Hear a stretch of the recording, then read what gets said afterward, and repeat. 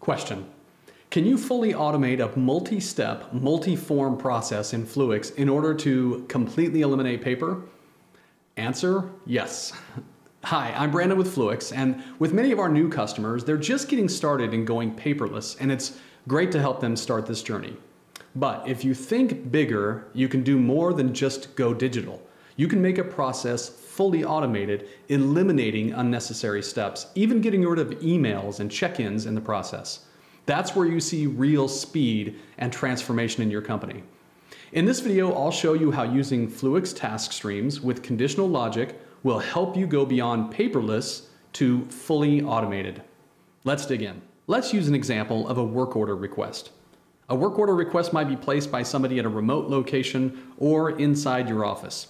When that work order request is placed, in some situations we might want that work order to be routed to an external contractor, but in others we might want it routed to our internal maintenance team. Conditional logic with Fluix allows you to do this. Now in both those cases we might want that contractor or that internal maintenance team to fill out a work order ticket indicating the work that they've done. When that work order ticket has been done, with a contractor it goes to a supervisor, but with the maintenance team it goes to a director. And then once the ticket is completed and reviewed, the ticket can be closed. Let's show how to do this in Fluix. All right, let's take a look at that work order process when built within a Fluix task stream. Here's an overview of the task stream with all of its tasks and its conditional logic. The first task is that any user can submit a work order request using the work order request form. It has certain fields that are read-only and certain fields that are required in order to start the work order request. Now, depending on which category, which is one of the fields in the form, is selected, in this case, the HVAC category, that determines which team the work order request is routed to.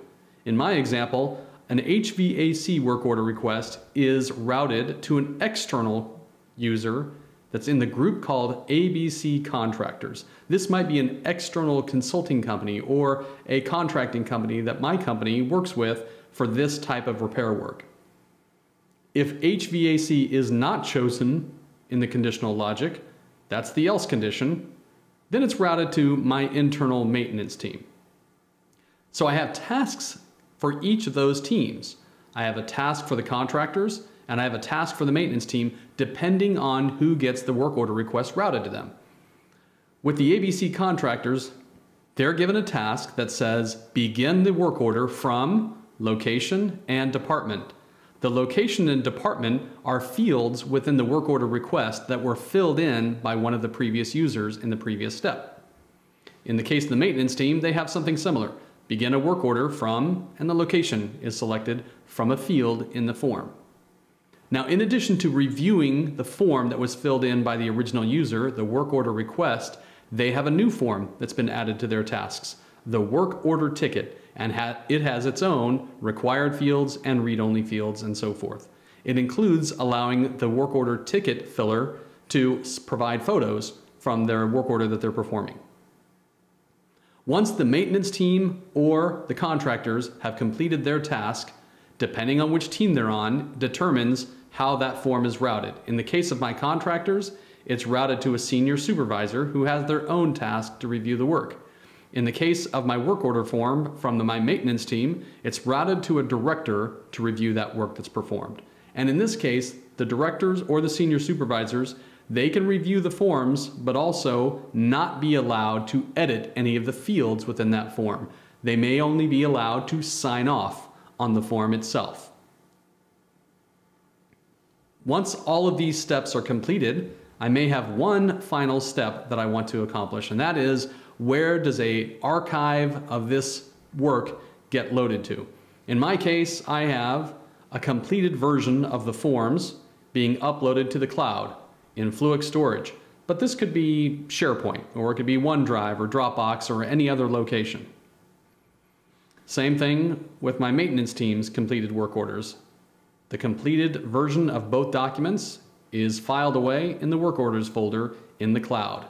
In addition to that, I can ensure that other people receive a courtesy copy of those work orders. And those email addresses that are used for the courtesy copies can be either hard-coded or can be pulled from the form itself or be pulled from the system as far as performers who completed certain tasks so they get their own courtesy copy.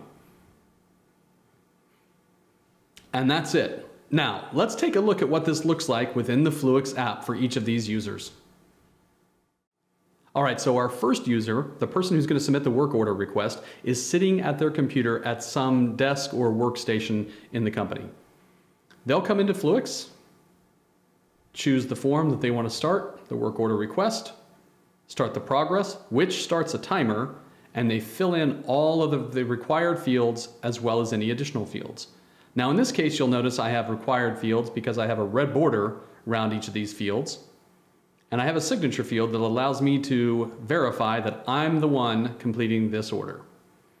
You'll also notice that the technician notes down here at the bottom is a field, but it's a read-only field. That's because I'm not the one that's going to be completing the work order. I'm the one that's submitting the work order request. Now let me speed forward a little bit faster and fill in this form. All right, I've filled in this form, and so now all I need to do to continue the process is click the Save button and finish the task.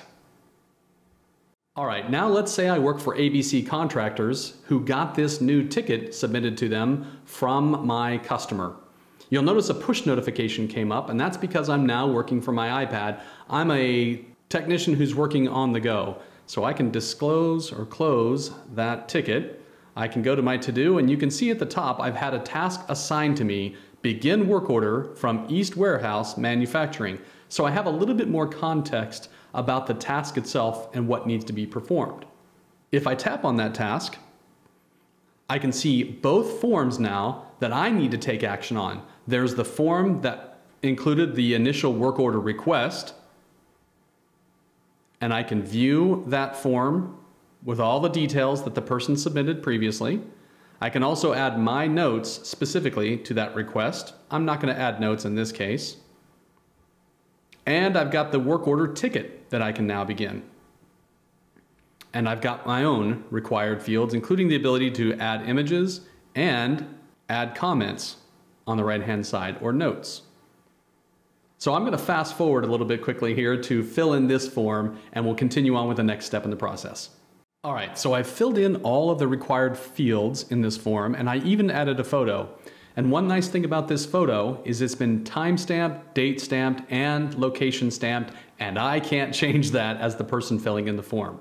So once I've completed my role in the process, I'll simply hit save, finish the task, and now that task has been pushed on to the next step in the task stream automatically. Let's take a look at what happens there. All right, now I'm the senior supervisor, and a ticket has been completed and assigned to me to take a review of. Review the work order dated 9/2/2022 from East Warehouse Manufacturing. I can click on that. I can see two forms are attached to that task. I can start progress on the task. I can review the ticket that the contractor filled in.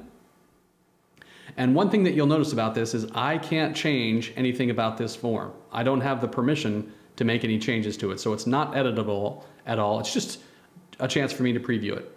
I'll save that one. I'll look at the work order request that came through, the original work order request that was published. It's also read-only.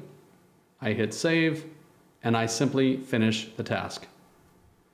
That entire process is now complete.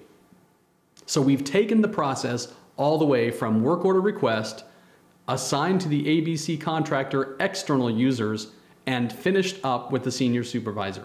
So if we go back into Fluix and see that task stream one more time, you'll notice that this entire flow is what we just followed. It was automatically routed to the ABC contractors because of that field having conditional logic with the HVAC field being chosen. Let's take one more look at the form just to show you exactly what it looks like so it's used for conditional logic. All right, that form was designed and saved in the form library in my Fluix account. The work order request is the form itself, and you'll notice I have a field called category. When I click on the category in that field, I have all of these options available. The one I'm using for this conditional logic is right here, HVAC. If it's an HVAC selection, that form will be routed to an external team, and if any of these other options are chosen, it will be routed to my internal maintenance team. So Fluix can be that smart where it chooses one specific option out of so many available options for routing purposes. And if I go back to the task stream, you'll notice I could have gotten even more complicated and more sophisticated with my process. I have one condition here, and that's HVAC. I could have chosen to add an additional condition here, and that condition could have been based on the category field as well. But in this case, it might have been plumbing, for example. So let's say instead of it being HVAC, it could be plumbing. So we'll make another condition, and that is plumbing. And you'll notice what happened. I have a new option on the left-hand side over here, and I can create a process that I want to follow whenever plumbing is selected instead of HVAC. So you can get really sophisticated with how you route your requests and your forms for approvals based on criteria within the form, and it works like a charm.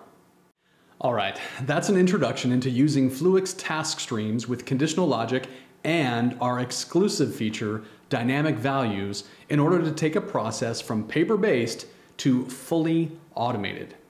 Now, if you have questions about whether your processes would be a good fit for automation with Fluix, click the Get Started button on our website to speak with an expert in process automation. Thanks for watching.